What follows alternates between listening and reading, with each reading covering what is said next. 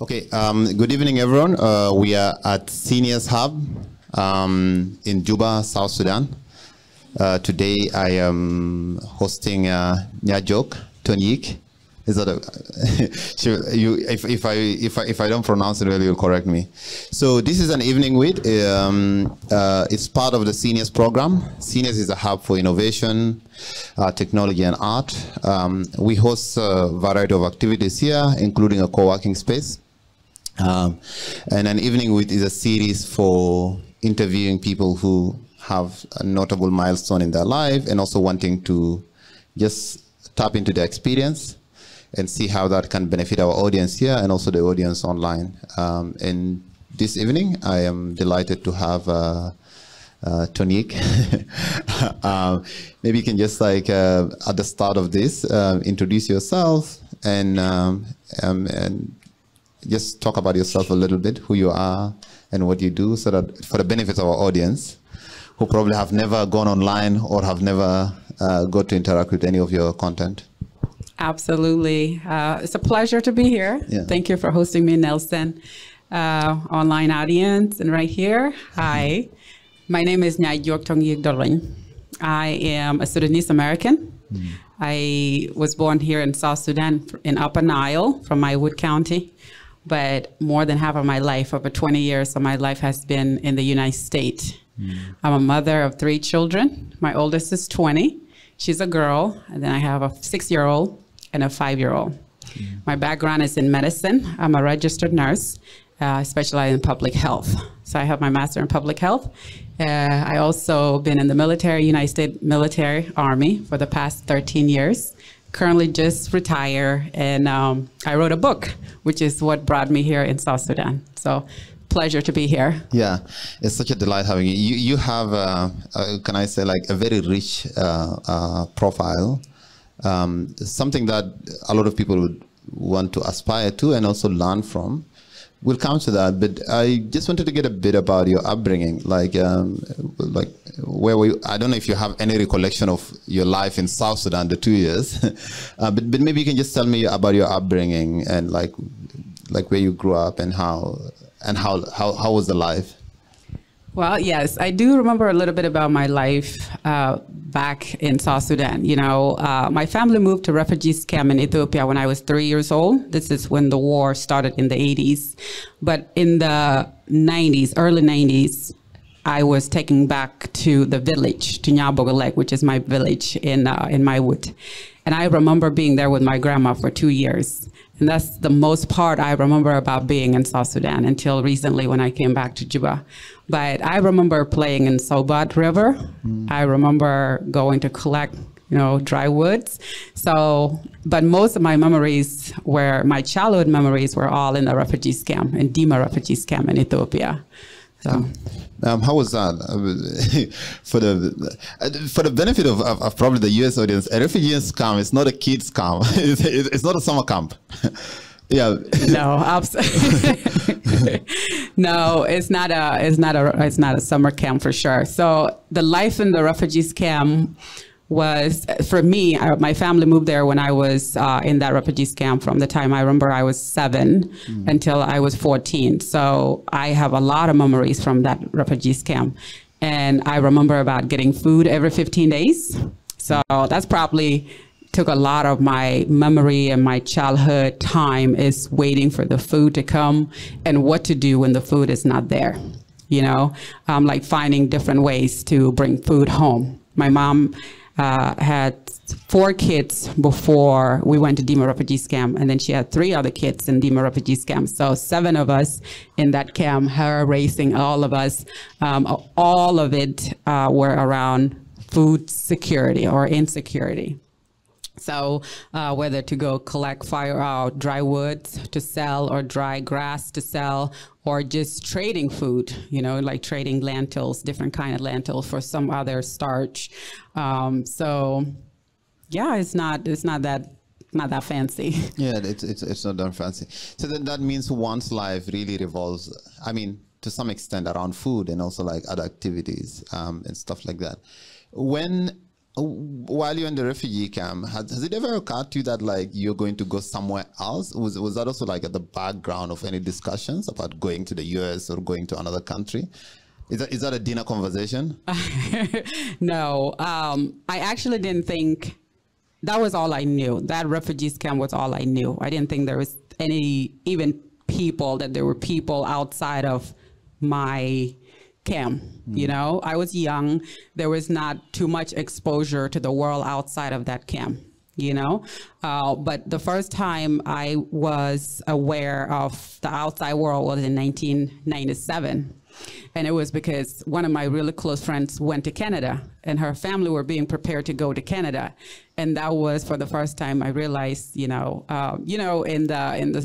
newer songs, church songs for that matters, there's a song, which is a scripture that talked about there is a world out there that is like milk and honey. Yeah. You know, now I realize it was Israel, but at that time, it seemed like it was America. You know, it was America. We were all waiting for this world that is milk and honey, you know. So in 1997, for the first time, my friend was going to Canada, and all of a sudden we were all aware that one day we'll go to this place.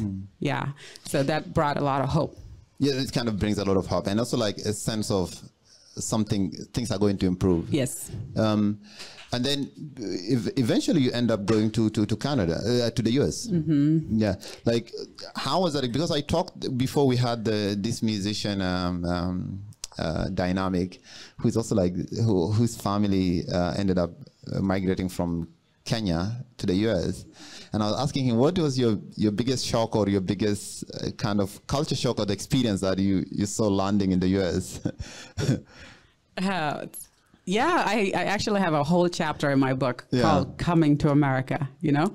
So, and it's a very funny chapter because people realize that worlds are not the same, totally different world. And I came from a place where there was no electricity. So when they put us in this apartment, we didn't even know how to turn the electricity on. We didn't know what a fridge was, even just baby diapers, you know? We know nothing of that. So it was a total culture shock. The food were completely different. We went hungry for a long time because we didn't like the food. We didn't know what they were, you know? But I describe what it was like for me and my siblings, especially my outlook, you know, landing in New York City for the first time, seeing all these lights. So it's different, and it took time. But I remember for the first year, I had such a hard time adjusting to America. I wanted to go back to Dima Refugees Camp. Wow. I had missed all my friends, the school, how we play on the river. It was hard. It took a while to adjust to America, so it wasn't easy. Yeah, I can imagine. But then with time, one gets to kind of like mingle and stuff like that. So were you integrated into the school system also? So we arrived in the summer. So we arrived in June, and the school were out. So our sponsor, which we were sponsored through Catholic charities, they register us and put us in school during the summer, which was good because by the time we started school in the fall, which in August, we kind of already had a sense of what it's like to be around American kids, you know. But my life took a toll in such a short time. We were in America for 6 months, and I found myself in an arranged marriage. So I didn't have time to really focus on learning about my environment or making friends or, you know, just playing with the snow. I started struggling about my identity and my future right away. So there was a lot of things that I didn't get to experience or focus on or try to remember what it was like, except that one thing about being in an arranged marriage that I didn't want, you know? So it was quite a shock too. I mean, that's probably like the biggest shock. I'm definitely, I'm a guy and I've never been in an arranged marriage. Totally, I'm coming from this from a total pedestrian perspective. But like, in retrospect, like how was that experience like, and what struggles does one go through as you encounter such an ordeal? You know, when I was in a refugees camp, I was already arranged for marriage at that time, twice before I was even 14. But at that point, I didn't have any of my own dreams about education or wanted to have my says, you know, until I got to America. And when I got to America, I saw that my age group were in schools. They were going to school, and they were playing with their age mate. So I started seeing myself in a different sense, you know, that I could have an education. I could be a teacher. I could be a doctor, you know. So the fight started right away. And that struggle was about my own independency. It was about I wanted to have a voice in my future. And just seeing random guys coming to my house talking about my future without me included kind of rubbed me in the wrong way, to say the least. And I was fighting for my voice. I wasn't even fighting about the arranged marriage itself. I just wanted to be included, you know? Like if somebody had just come in and informed me and says, this is happening, you know, are you okay with that? I might have went with it. I'm not sure. But that was my struggle, is that I'm right here. I know how to say yes or no. How come nobody's asking me, you know? This is my life. So that was the struggle I was struggling with. I mean, isn't it kind of contradicting in a sense? Some of the things like of the US is the land of the free, but also there this kind of secluded nuclear culture where like a lot of such practices thrive. Probably, I mean, at the custody of community or other people. How do you reconcile these two perspectives in a country where people thrive in individual liberty, the rights to all these things? One might think such a thing will never happen in the US. Yeah, you know, the laws are there. It is definitely against the law of America to marry a girl or any child that is at a certain age, 18. In Nebraska, it's 16 at the time when I was at that age, it's 16. So a parent can give can give their child a consent to get married in the state of Nebraska if they 16 and this kid just want to leave the house, there's issues and want to be independent, they can emancipate that child and be independent at the age of 16. And I knew the laws were there. And I knew my family were doing something against the law of the land. But our culture, it's so strong, so indated in us that you don't want to do anything to go against it, because you don't want the community to think that you a disrespectful child. Certainly for me, that's what I was thinking at the time, is that I don't want to embarrass my family. My dad was very well respected. My mom was well respected. And I didn't want the community to say that I'm a misbehavior kid, you know, but I knew what was happening was against the law. And certainly I could have reported, but at the same time, I'm a South Sudanese girl who's not supposed to go against what's the parent. I think there are bigger forces at work whenever it comes to this. It's easier for someone to say, like, just go to the police, but it's like it's your whole world is at risk. It's not that simple when you grow up in a culture that teaches you to be quiet, you know, or you just agree to what the elder says. When you're in South Sudan now, you've come here, like, I think over the last 1 year or so, like twice. So you've been to Rumbek, you've been to so many places.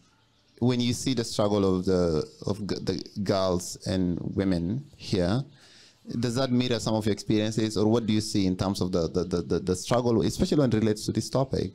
I mean, a week doesn't pass without us hearing about someone who wanted to marry their child off, or a child who had to face some kind of a thing. Like, what do you see, and what kind of experiences do you see here that might mirror your experience or might give you a sense of what is happening? You know, Nelson, I didn't have to be here. I wanted to be here. You know, my life in America, I have made it to where anybody that wants to be independent, want to be successful, can be. I'm totally here because I'm being pushed by a force that's bigger than me, which is my purpose. And my purpose is to help another child, another girl, not go through the same pain I went through when I was at that age. I know there's a lot of girls every single day here being forced into marriages that they don't want to be in. And a lot of mothers are also struggling, trying to support their kids, their daughters, but yet they are being put in the same pool.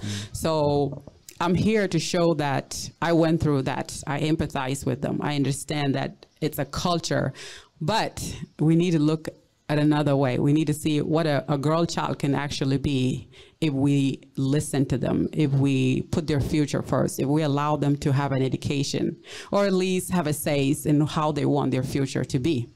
You know, I fought so hard to have my education. Now my family see me as, you know, I help in the community. I help with my family, but that would have not been possible if I didn't fight so hard for my independency and my future. But why? Why should a young girl fight so hard? You know, is like I think probably almost all the girls will agree with you on this and that. Is that message getting through when you were in Rumbek, when you were meeting with this elderly man under a tree, or having conversations with your uncles here, or the brothers? Are they listening? Is that message getting through? Is there anyone nodding into that message? So we've been touring for the whole summer. We went to 6 different countries, and when we decided to come on tour, I thought we were speaking for the women, for the young women of South Sudan. But I soon found out that we were also speaking for the young men of South Sudan. We are all going through the same struggles. A lot of young men, even in the Upper Nile, where I'm from, are being forced into arranged marriages. It's not just girls. It's just that the majority of this is happening to girls. But the problem is also within men. They come to us, they talk to us about their struggle, forced marriages, the widow inheritance. These men are being taken out from school in Nairobi, in Kampala, to go take their family, their dad or their brother, wife in. So these issues are not just toward girls. So people are listening. We have a very vast audience, both male and female, that are supporting the campaign that we are doing right now to stop early child marriage, forced marriages, and to support education. So when we say girl child education, it's everybody education. Young boys education is important. We can't just focus on one gender and isolate the others. It's happening to all of us. So in Rumbek, we met with the chiefs. They truly changing, and our hosts through the IRC. After we were done with the chiefs, they came up. They were like, they totally different people. Like, yeah. So they understand the importance of allowing their daughters to go to school. They have in Lake State, they have 54 different chiefs that are fighting for this cause, the gender-based violence, the girl child education, to make sure that arranged marriages and forced marriages decrease in the state of Rumbek. So the message is getting there. It's getting through. Yeah. So the message is getting there. I mean, I want to go back, or is it forward, to your life in the military, or your life starting in the military, because you served in the U.S. Army. What made you join the Army, and probably like what are the experiences in that? I know some people are like, okay, why don't you go to SAF? Buy the book. That's my message to you. If you want me to go chronological, I'll say like buy the book. Maybe you can just take me into the experience of joining the military and the life there. And we brought few books, so if anybody here want to buy the book, they can definitely do so. The book is $20, and you can convert that to the current rate of the South Sudanese pound. I joined the Army. I decided to join the Army in 2007. Between 2007 and 2008, I was in my second year in university. And at that time, my brother, Kwaje, who's my elder brother, had just came back from Iraq, who was also a service member, his infantry. He had just came back from deployment, a very long deployment. And if you guys remember at that time, like 2005, 2006, the war in Iraq was very intense. And the U.S. military in general lost a lot of people. My brother came back with mental wounds, no physical wound, but a lot of mental wounds. And he ended up getting discharged out of the Army due to instability. But I found myself going through that process of healing him and finding recovery, taking him to counseling, therapy, medical doctors. And I was at the same time in my nursing school. So I really got interested in serving, thinking that, okay, my brother came back very wounded. I want to give back to somebody else's brother and somebody else's son. And I told my brother that I was going to join the military, and he told me no. Told me don't join. So anyway, I ended up joining, thinking that I was serving other families because they helped serve my brother by bringing my brother home, not wounded. And if he had gotten wounded, they would have brought him back to us alive. So, and I knew I had the capability as a registered nurse to do that. So that was the reason I thought I joined. But the older I get, at that time I was about 22 years old, still in university. But the older I got, the more I became distant from the community, further from the community, and I realized I was actually running away from myself. I was running away from the Sudanese community because I was so hurt by my family. I was so hurt by the community at such a young age that I didn't want anything to do with them. And joining military was my way to get away from the community. And I had actually told myself at the time that I'm never marrying a Sudanese community. I'm never going back to South Sudan. I don't want anything to do with them because they disrespect women. They treat women bad. They don't treat them like real people. And I just didn't want anything to do with them. But, you know, life happened. You grow up and you realize you can never run away from who you are.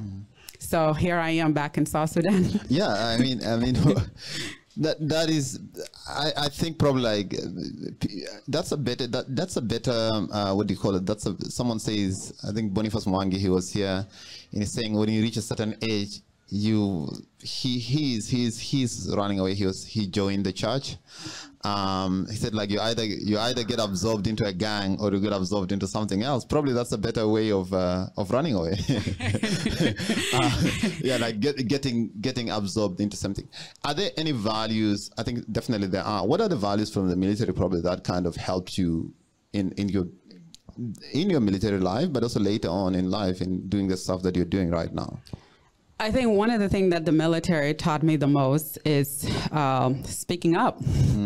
Speaking up. I joined the United States Army as an officer, and when you come in as an officer, they automatically assume you as a leader, like in charge of people. You're young or not, they put you in charge.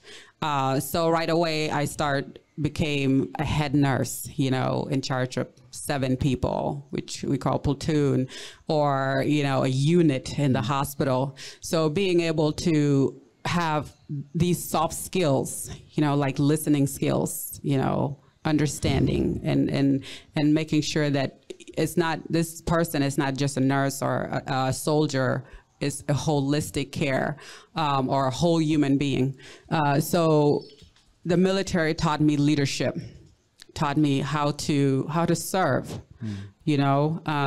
So this is one of the big skills that I learned in my journey. But there's so many things that they taught me as a person, you know. So we'll be taking a few questions shortly. I wanted to know a little bit about the work, like the foundation and the work, the organization that you're doing right now. But prior to that, I also wanted to know like how you ended up meeting Camilla, who's here in the audience. How do yeah, because she's also like you're working together. She's your partner in the organization. Yes, Camilla is a multi-purpose woman. Yes, yeah. So I met Camille in 2016. I met her through a business. We are both business women.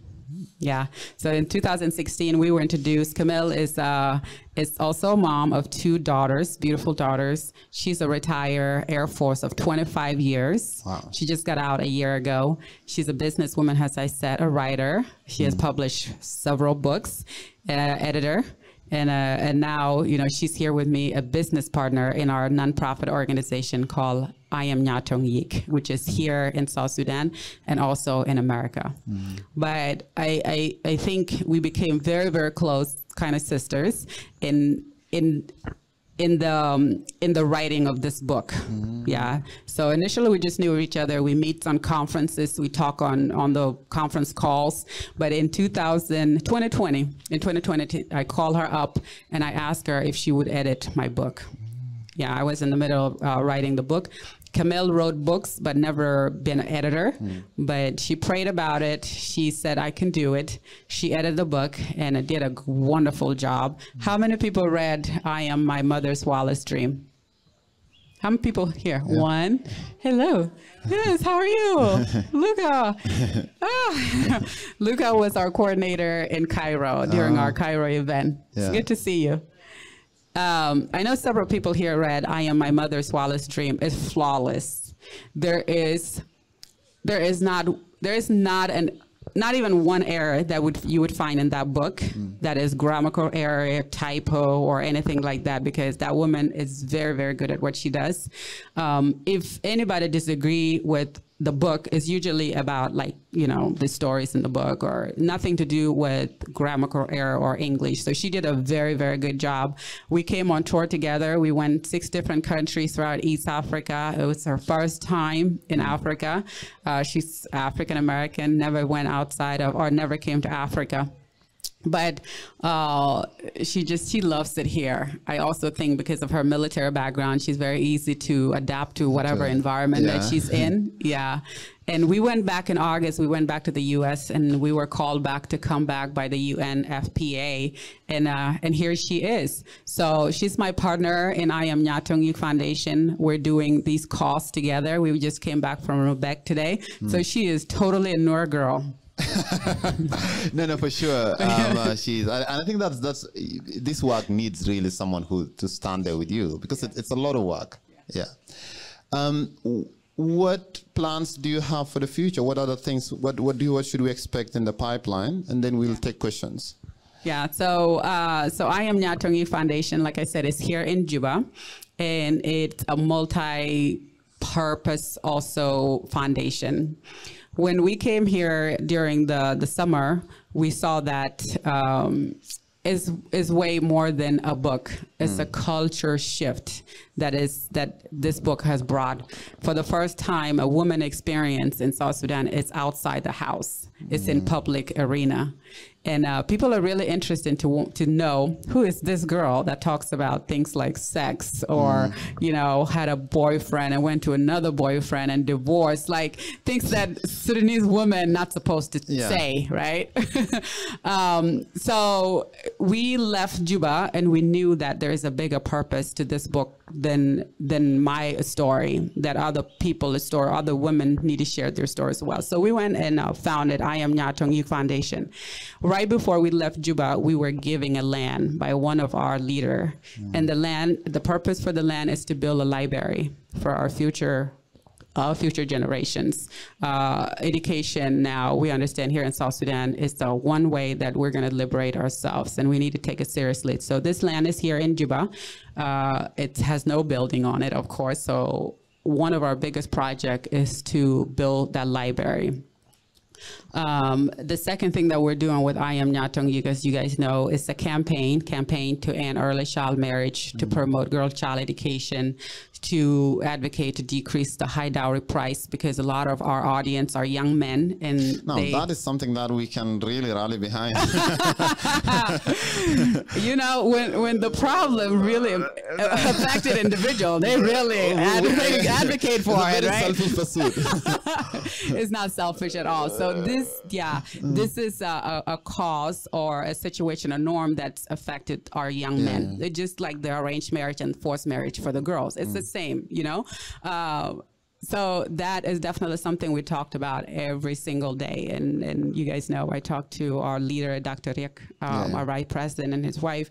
We talked about that and we saw the results. Hopefully it has something to do with it. But even if it has nothing to do with our conversation, we know now it's a good signal. Yeah, the community knows that it's individuals, you know, it start at home. Yeah. And our leaders, if our leader can make these decisions and start by them with themselves, then it's definitely a lot of us were rushing to ask him if there is anyone else in the pipeline because it's a very good signal. Yeah, it's a great signal. So the other one we are working on is the gender-based violence. But all of these things, we have we have programs, like we have a scholarship program that we're working, asking for donations to sponsor our youth that are around East Africa here in Juba. So far, we had awarded 1,600 since we started this, but we need help with that. We also have counselings. So far, we've been doing it through social media, mental health counseling. We're connecting individual with resources in their communities. But the future plan is that we will have an office here in Juba where we provide counseling for both men and women, youth and elders. And in addition to that, we do networking. This is a great networking opportunity. Yeah, I definitely benefit from great network.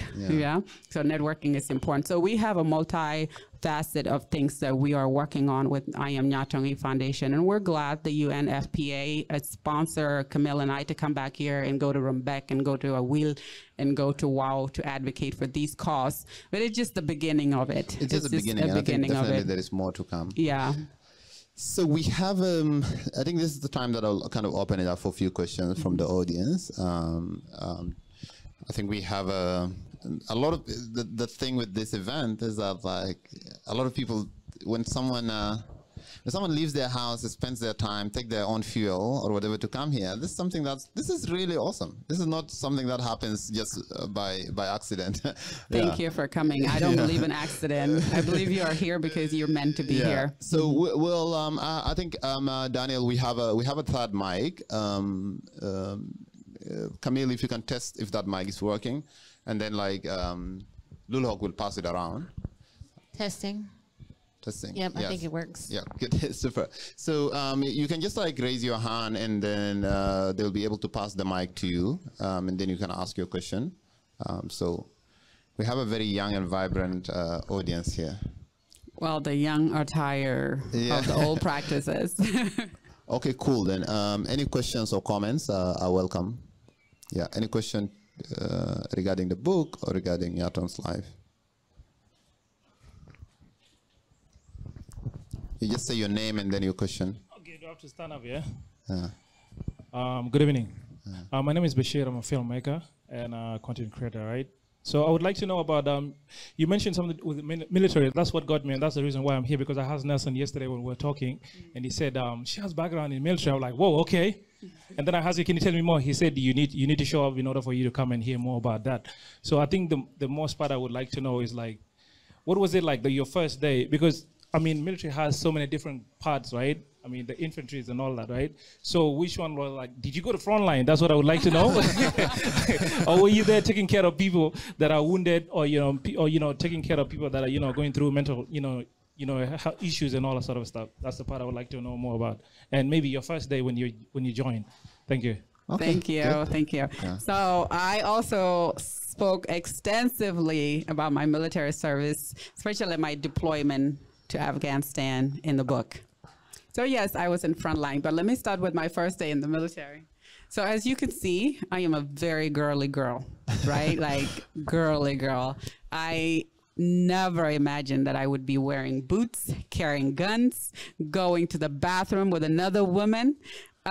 So my first day, back up, when I was being recruited, I asked my recruiter, I said two things. I had two demands. First is, if I have to work out, do exercise, I don't want to join.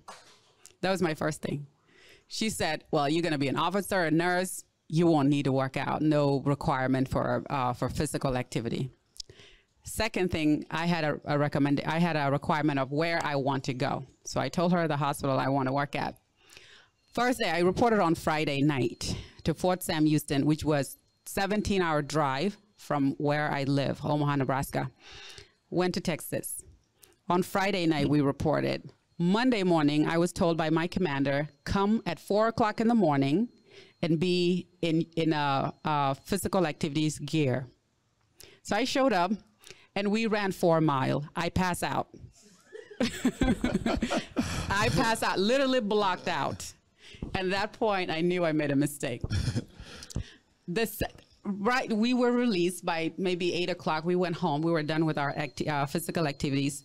We went shower. I came in my uniform, which nobody showed me how to wear this uniform. I put it on all by myself. I was wearing these hoops in my uniform. I had full makeup gear, okay? Full makeup, earrings. So I was walking toward the building, which where all the cadets were. My leader, which was a platoon sergeant in E7, walked out, met me, and said, wait. She said, this is your first day? I said, yes. She said, remove your earrings. I took off my earring. She said, go wash your face. So it was a total culture shock for me. In military, we don't wear no earrings, not even in the Army. We don't even wear those little tiny studs. Yeah. We don't wear full makeup. Glasses all has to be black. None of these red things. So it took me time. But, easily I can adapt. I know I was already in, can't say I want to go back. But that was my first day in the military. Your second question is, was I in the phone line? So I'm a support staff. A medical personnel is a support staff. It's like a lawyer, a doctor. We come to support the cavalry. We support the infantry, the men that go in the front line. But when you deploy, which I had an opportunity to get deployed to Afghanistan, we all live together. Because if somebody incoming comes, which direct fire bombs come in, we're in the camps. I never get a chance to go outside the camps, but we get bombs inside the camps. And if something happens, we respond to it. Like one of the examples that happened, a plane crash in our camps, and we had to respond to those casualties. So yes, I was deployed, saw all of that, but I come in as a support staff. I enjoyed it, enjoy my whole experience in the military. I don't know if I would do it again, but I had a great experience. Let's say that I had a great experience. Yeah, but being a support, it is no less difficult. Even being a support staff. No, it's not. I mean, everybody has to pass their physical activity or physical test every 6 months. We all get tested, the same test. Infantry, we run together. I mean, you have to do your 2-mile run in certain minutes. You have to do push-up. All of that is all the same. We all go to the range to go shoot our guns every 6 months. We get qualified. All of that is all the same. It just, the missions sometimes are different missions. And everywhere they would go, there would have to be some medical personnel there with them to support. Cool. We'll take any other question if we have. Yeah. Yes. You can give Lulog the mic here.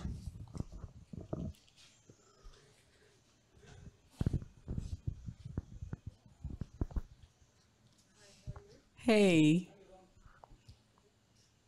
Tanya, John, push it up. I haven't read your book, but I'm sure I'm going to buy one and read it. I've been interested in reading it, just didn't know how to access it. I wanted to ask you on your past marriage. Did you divorce the man? And if you divorced him, how did you deal with the community? Because, divorce is a taboo in this community. And I'm also a divorcee. And I know it's something that lives with you. You're always known as this person, who left the marriage or something like that. So how did you manage to deal with the community? Yeah. So I think my situation certainly is different when it comes to divorce than you.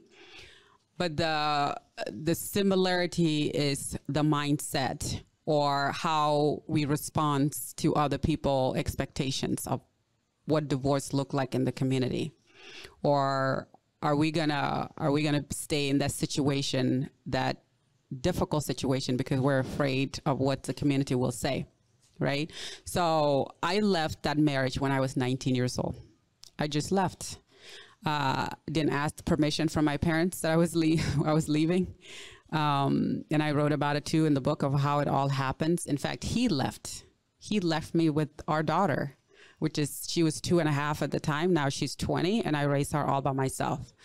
But at that point, I was done trying to please anybody. I was done trying to get permission from anybody, or I was just ready to make my own decisions. So I left. Divorce, our families never came together to undo the marriage. Even today, they have never come together. And that has a lot to do with the American culture. I'm pretty sure here in South Sudan, you couldn't leave without the two families coming together and discuss the dowries.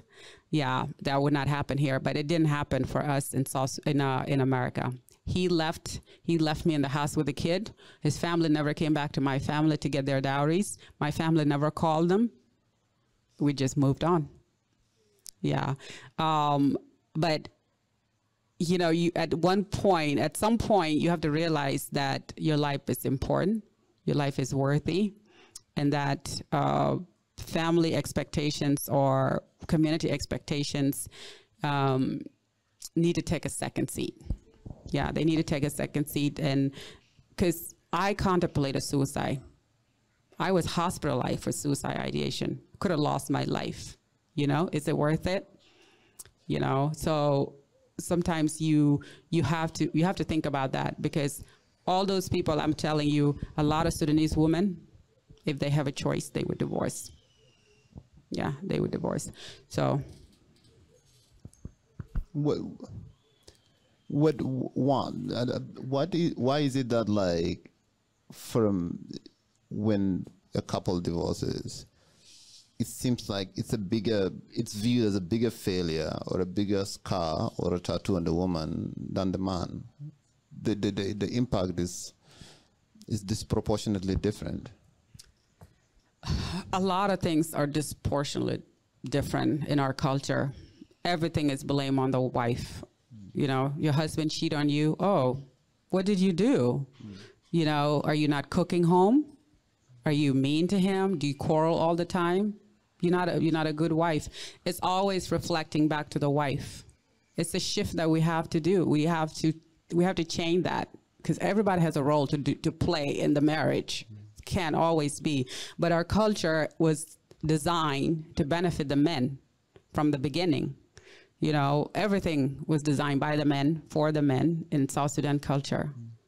But we have now, in this century, in this 21st century, where now everybody has the rights, but not just the rights, but we can all benefit from each other ideas. We can all benefit from each other input in the family decisions, in education. We can all benefit. So I really just believe the culture was designed to benefit the men and never for the women. And I think that's why we're here. That's why the discussions will help us undoing it. I'm saying.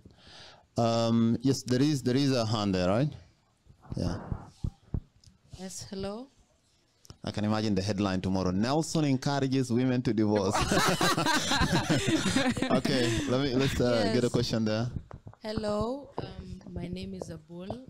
So I wanted to know more about your relationship with your family after all this had happened. Did you ever have a moment where you sat down and you talked about the issue of them forced marrying you? Because they should have kind of protected you, because most of the time it's uncles that usually do it, yeah. So did you sit down and talk about it, or you just swept it under the rug and moved on? How was it? How's your relationship right now? Yeah, and has also their mentality changed on it? Like, are they advocates now of this? That's just a very good question. So I have two younger sisters. I'm the oldest sister, I'm older girl. I'm the second oldest child. So my older brother and I have like 4 or 5 years differences in our age. So when all of that were happening, it was my family, especially my dad, kind of pinned me against my brother. So it was always me and my brother fighting, me and my uncles, which I have such a strong feeling toward uncles. I think they are the fire under all of these girls being forced into. Yeah, it's the uncles. I always say uncles are like, and and they need to chill. They need to go get their own cows, you know, go get their own cow for marriages. But I actually do have one uncle that I don't speak with even now. I don't speak to him because of what he did during that time. But my brother are very close friends now. He's my best friend, my older brother. And it took another uncle of mine from a different state call us, put us on the phone and says, you guys need to fix this. You fix this quarrel that's happening between you. I keep hearing this, you and Nyajuok keep fighting all the time, this and this, y'all need to fix it. So, and that was probably 2003. And so this arranged marriage happened in 2000. So by 2003, my brother and I started fixing our relationship. So it got better. And we're great right now. He might be watching this. He's one of my big supporter. My dad and I, though, him and I took a very long time. It took us maybe even 3 times we had talk and forgive each other, because every 5 years or 6 years, I seem to get angry again. You know, I would get angry toward him. I would have to call him, talk about these issues, let him know how I feel, and we would forgive each other and, you know, live life. And then again, something small trigger me and I get angry all over again. So forgiveness, I learned that forgiveness is an ongoing thing that I have to do every now and then. It's not a one-time thing. My dad has not forced any of my sisters into marriage after me.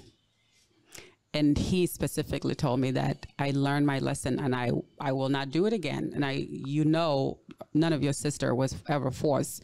And it was because of the experience he went through with me. And so that ended with me. The forced marriage just ended with me. Now, when I wrote my book, I called him and I said, I'm writing a book.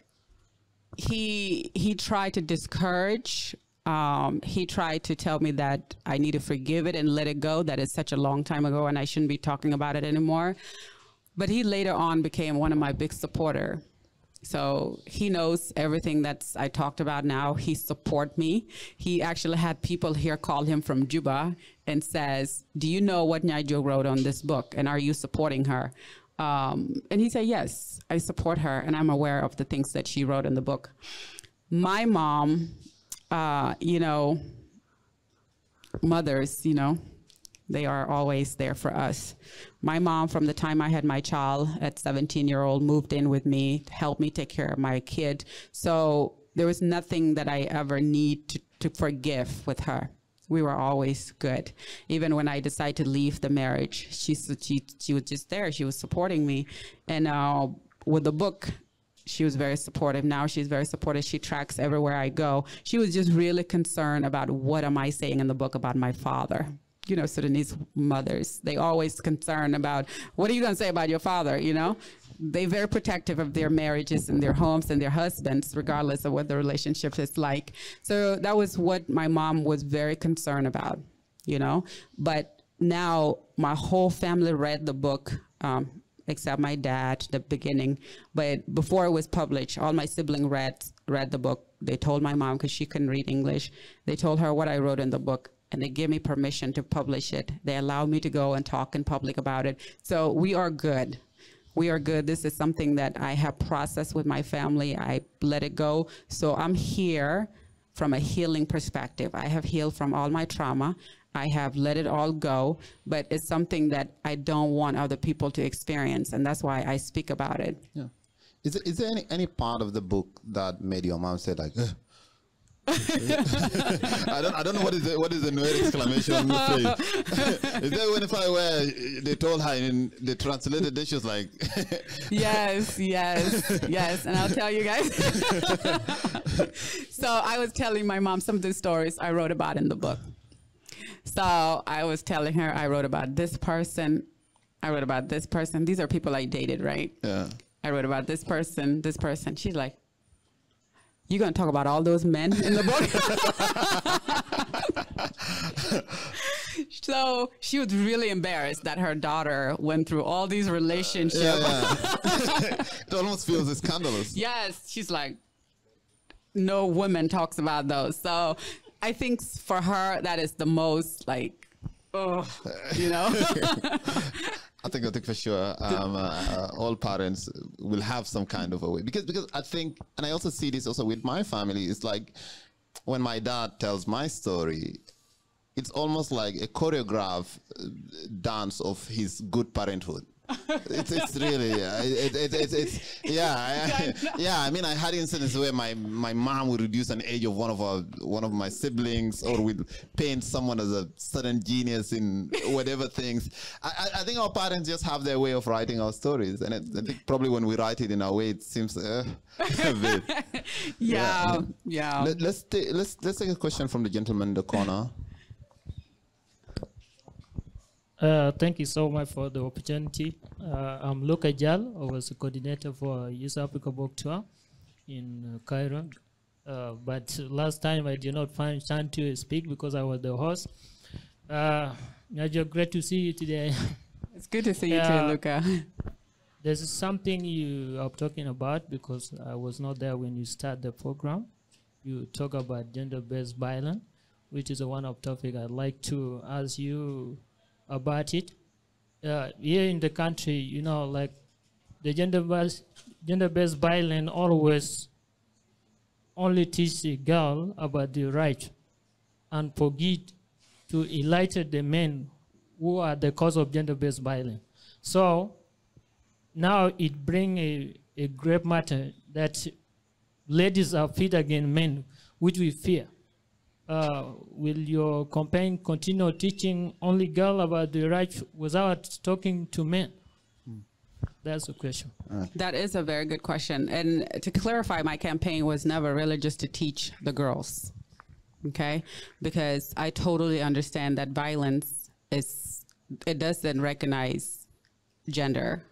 It happens to boys just as much as it happens to the girls as well. Now, the campaign really focused, not just my campaign, but to end the gender-based violence has truly been men being the perpetrator and the women being the victim. We do know for sure here in South Sudan, women are the victim of the gender-based violence, right? We can't deny that. But it doesn't take the fact that men also suffer from violence. I think just one example, that this high dowry price is a gender-based violence toward our young men.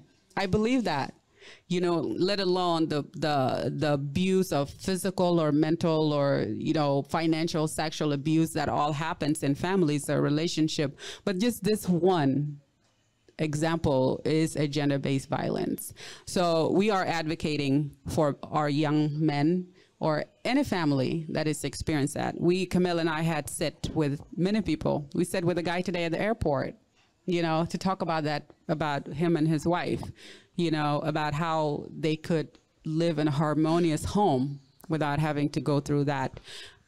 Violence, I think one thing that we have to understand about violence is that it also has it manifests in different ways. Whether it's through finances, a husband or a wife giving you a budget or restricting you from money or denying you money, that's violence. Whether it's mental, like isolation or neglect, you know, those are all violence. In chapter 6 in my book, you guys know my ex-husband was not physical with me, but the violence that he inflicted in me was terrible, that I almost wanted to kill myself, you know? And it happens to boys. So yes, Camille and I are out there advocating for our young boys as well, for our men. In fact, we will incorporate some classes that might be just men. You know, we don't know how we're going to do it yet, but it might be just men-based classes about how they can also help themselves, not just the violence and the violence, but also how the mindset, you know, how they could be supporter of this whole campaign to help South Sudan in general. So definitely it's something that is in our agenda. Let's take a question here.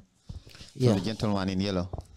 Thank you very much. My name is Matia Samuel Timatio. I'm a South Sudanese. It's nice meeting you. Though I've not read the book, I will try my best and find one. My question. Yeah, you don't have to try. You will buy after this. You don't try.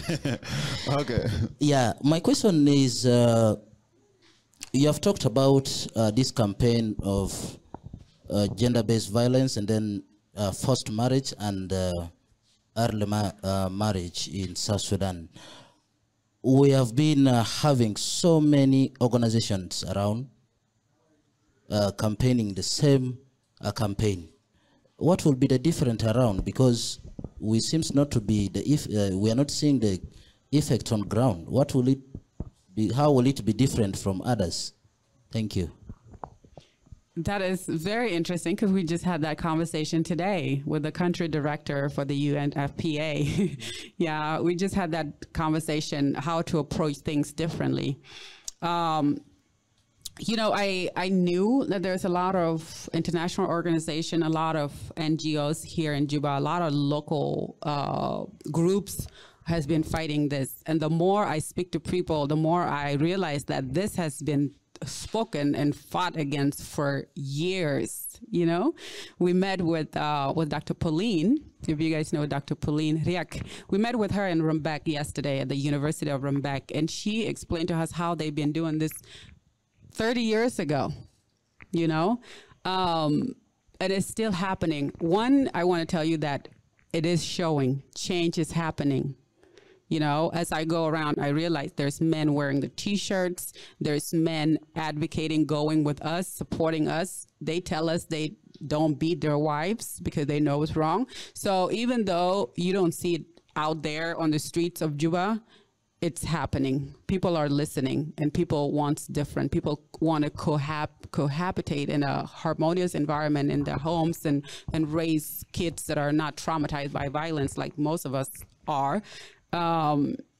But for me, I came out to share my story. I didn't initially intend to come and fight gender-based violence or advocate for early child marriage or to promote girl-child education. This came out all out of blue for me. I simply just wanted to share my story. Yeah, I wanted to share my story to show that, you know, I went through this early child marriage. I fought for my rights. I got an education. Now I can go anywhere in the world. I can be here in South Sudan and I haven't worked since May, and I'm fine.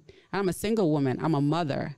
That girls can be independent and does not have to depend on the guys. So that's why I share my story. I share my story to inspire, to impact people. I didn't know it would turn into a campaign, although I'm so excited because this is something I'm passionate about. The one thing that I know is different from how it's all been, it's the fact that I'm a Sudanese woman who have experienced the gender-based violence, who has experienced the forced marriage. And me coming out and share my story with either survivors or parents that are contemplate to do that to their daughters, I'm hoping and praying that I can appeal to their emotions, whatever that is, so that they can choose otherwise, whether choose to send their daughters to the school or choose to stop the arranged marriage, just by simply seeing me and seeing how my life is now.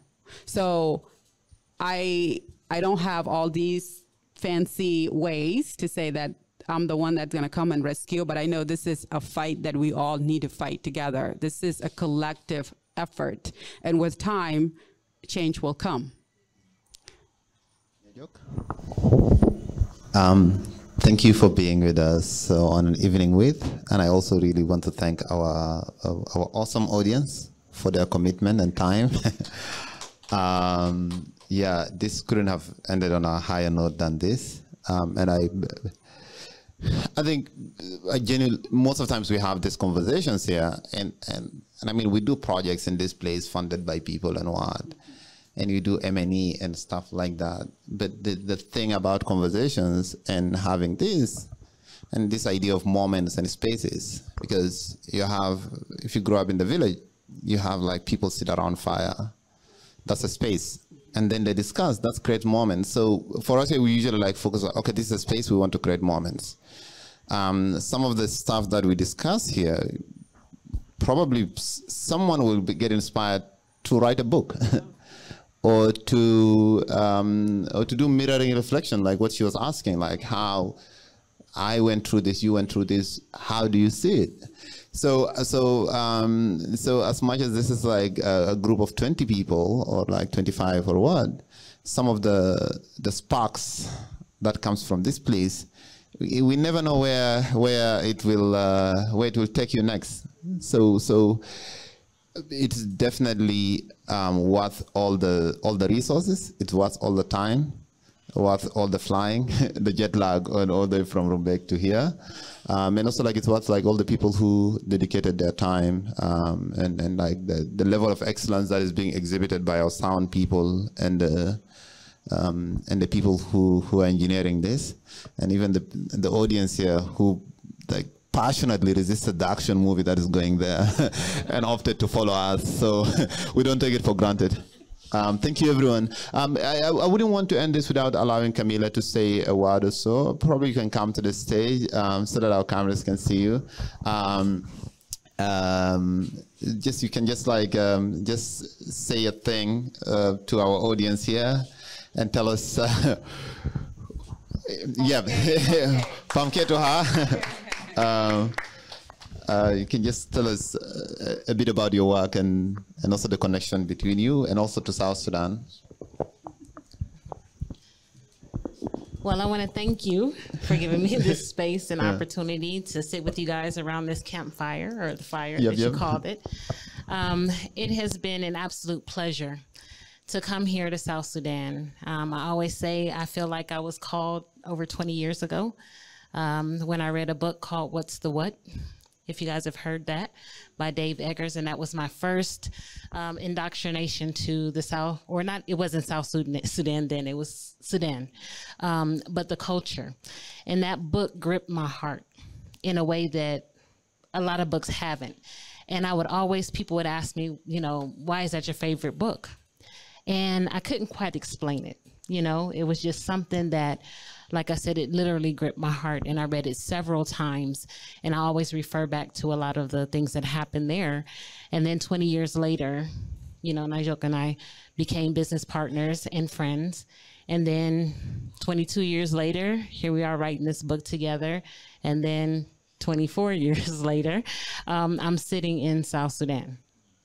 And so what I want to say to a lot of people, when I come here and I speak, you know, I am an American, an African American. And so they believe that I don't understand the struggle. They believe that I don't understand the culture. I had a lot of years and someone who's, you know, from here to help me learn about it. But what I realized is that culture is culture everywhere. But human emotion is the same. We are all gifted with the same emotions. I know what fear is like. I know what violence is like. I know what it's like to be abused. I know what it's like to be forced into things that you don't want to participate in. I know what it's like to have a child young. I know what it's like to be married young and that marriage not be so good, you know.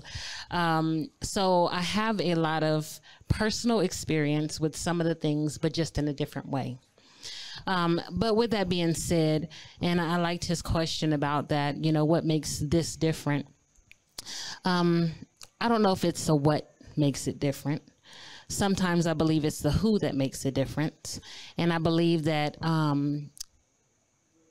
Najuok has a very specific skill set. Both of us are very much into mindset. And we understand that change requires an awareness first, and there's a process. And change takes time. And it takes persistence, and it takes perseverance, and it takes consistency, diligence, all of those things. And when you can speak to that in a way that people don't know, you know, beating over the head, but you know how to create the awareness. You know how to continually show them how it benefits or how it detracts from what their goals are. You know, how it affects the entire culture, how it will affect your child or the land or whatever. When you are able to articulate that and people can see themselves in that situation, people can imagine a future that's different and better for them, you get a lot of buy-in. And so we're hoping that with all of this, sharing her story. I have, like I said, a few different skill sets, but by just supporting her and backing the message, you know, South Sudan is not my home, but I feel very much at home here. And I feel very passionate about the causes and the gender-based violence and elimination of the early child marriage and forced marriages and girl-child education and all those things. My heart is really here. I didn't have to come here. I came here as a volunteer as well. And God willing, I will be back. And I will continue to help in every way possible. So. Thank you so much, Camille, for this. Yeah, there's a place called Yambio. Yambio. Yeah, I know you'll be to these places. These people are intimidating you with their height and what. Go to Yambio, you'll fit right in. They give you a name, you wouldn't feel any different. I know, like some of these are places here. People are like, oh, yeah. I know people are saying, oh, our dark and shiny skin, our height. Go to Yambio, you fit right in. They give you a name. And and they're very nice fruits. I love the tall, dark, shiny skin. I love it. I think it's absolutely beautiful. So. Yeah. So South Sudan is very diverse. By the way, it's also like one of those like very diverse places in terms of linguistics, in terms of the cultures. You go to places where you find people they have a fish my height. And you go to other places where people have never seen a fish their whole life. So it's a very diverse country. And I think your presence here also really echoes the support. And for us also, like for South Sudanese, when you see someone, is it the time people take, you know, like for you to come from the US, you're in a metal box for like over 10 hours to like thousands of feet just to come to this place. You could have landed anywhere else. There's so many other places with so much. Ghana is inviting people. Ghana is trying to snatch people to come there, but you decided to come to this place. We don't take this for granted, and I think for us as South Sudanese, we see this, we're like, that's a lot of effort, and I think also as South Sudanese, we want to put our weight behind her and behind the work that you guys are doing. So thank you so much for your presence here. I know there are people who are longing to take pictures and want to go and post and say they were here. I don't want to deprive them from that opportunity. Let's call this a very good evening. Thank you very much.